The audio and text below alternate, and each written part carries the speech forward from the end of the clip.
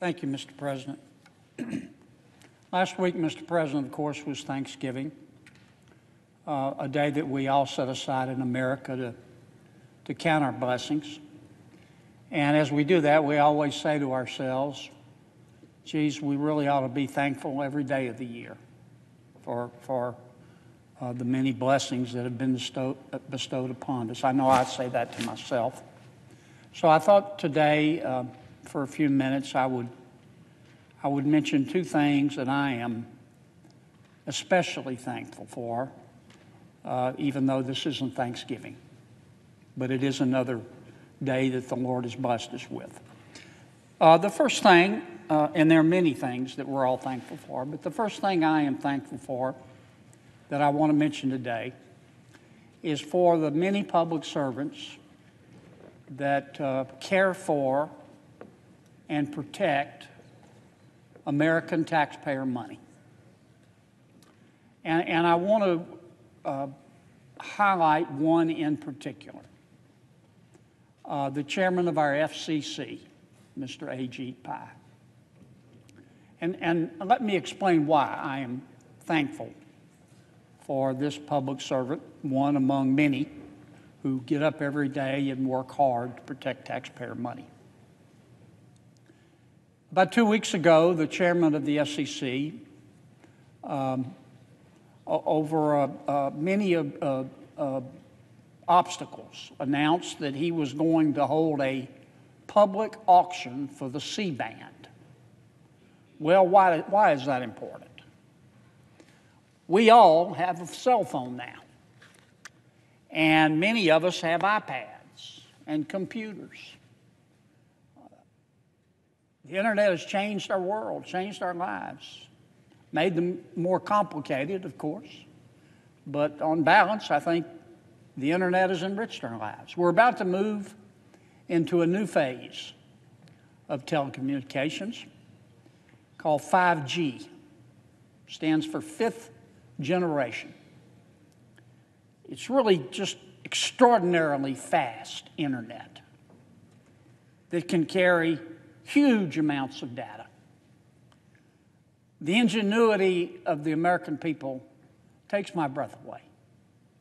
I'm pretty impressed with 4G, but 5G is going to be 100 times faster. It's going to make things possible like telemedicine, where a specialist in a field of surgery through robotics and now an incredibly fast internet can operate on a sick patient 1,000 miles away and save his or her life, thanks to 5G. We'll be able to hook all of our devices to 5G, through 5G. Save time. Gives us more precious time to spend with our family. Driverless cars. Maybe I won't see them in my lifetime, but our assistants here, our pages in the Senate, will see them in their lifetime. And I could go on. But the point is, to make 5G possible, a lot of people have to work together. 5G is made possible through the airwaves. When internet devices talk to each other, data in the form of radio waves, the scientists call them electromagnetic radiation, but these radio waves go through the airwaves from one device to another. And we have all sorts of different airwaves. It's called spectrum. We have airwaves for radios and TVs. Well, 5G, fifth generation wireless, can be used in a number of different airwaves or different parts of the spectrum, but one part of the spectrum, one part of the airwaves are just perfect for 5G. It's called the C-band.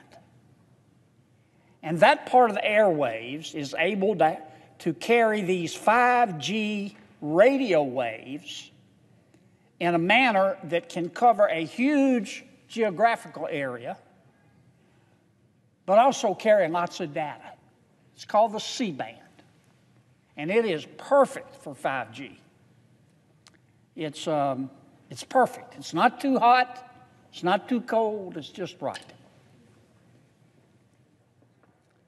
Some swamp creatures, both in government and out, came that close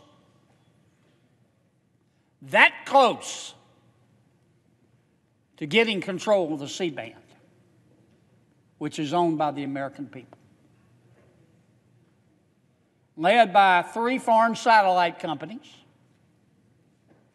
they had almost convinced the powers that be to give them the C-band. Just give it to them. And let them decide who's going to get to use that C-band for 5G. Oh, and by the way, in picking the telecommunication companies that would get to use the C-band, that was going to be given to them for free by the powers that be, these foreign companies are going to get to keep the money. About $60 billion. That's just the upfront money. $60 billion. That'd build 7,000 miles of interstate in this country. And not only would the companies get the $60 billion, they would get to decide who could use the C-band. And they were that close. But the chairman of the FCC stopped them. And he's going to recommend next week, and I hope the FCC, the full FCC, goes along with him. I'm going to be there to watch. He recommended, and is going to recommend, that we have a public auction. Doing a public auction is nothing new for the FCC. The FCC auctions off different airwaves all the time. In fact, the FCC in the last 25 years has held right around 100, I think it's 93 public auctions, where anybody who wants to, any company that wants to, competition, moral good, can come in and bid on that part of the airwaves. And the good people at the FCC have brought into the American taxpayer about $123 billion in the last 25 years by auctioning off these airwaves and giving everybody a fair chance in a fully transparent way in front of God and country. That's the way it ought to be. But a lot of swamp creatures were pushing hard for this private sale. The American taxpayer not only would have lost $60 billion, we would have lost control of the C-band, which according to the Telecommunications Act, or the Communications Act rather, it doesn't belong to me, doesn't belong to the businesses, it belongs to the American people. And we can't let our guard down. I've learned here in my short 3 years that those swamp creatures, if they can't get in the front door, they're going to try the side door. And if they can't make it to the side door, they're going to try the back door. We got a lot of money at stake here. So we got to remain vigilant. But I just wanted to thank A.G. Pye for standing up. He made the right people mad. That's hard. That's easy to talk about, but that's hard to do. It takes courage, and he did it, and I wanted to single him out. The second thing I wanted to say that I'm thankful for, among so many things, Mr. President, I am so thankful for our neighbors to the north, Canada. I visited Canada so many times. I'm so proud to call them friends. 37 million people in Canada, some of the finest people that God ever put breath in. We fought together in wars. We fought for freedom that we all take for granted. We trade with each other. They're just the country is just, it's a wonderful country and just extraordinarily friendly, decent, God-fearing people. Our leaders squabble sometimes.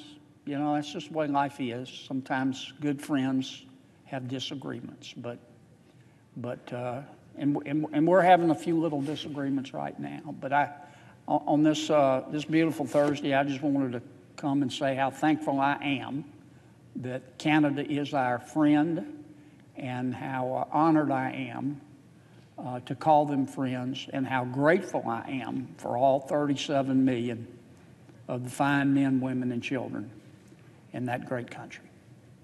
Thank you, Mr. Chairman. I suggest the absence of a quorum.